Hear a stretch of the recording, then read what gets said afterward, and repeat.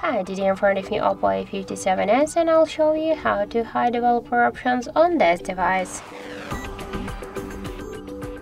So let's open the settings application and we should scroll down to the system settings. Unfortunately, the developer mode is turned off. Now I'll just turn it on, I'll activate it.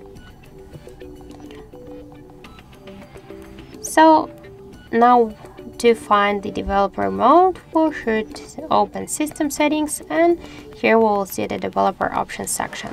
Just tap here, and to hide developer options, we should click once on the switcher.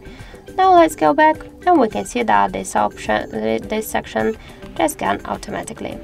So that's it. Thank you for watching, and if you find this video helpful, don't forget to leave a like, comment and to subscribe our channel.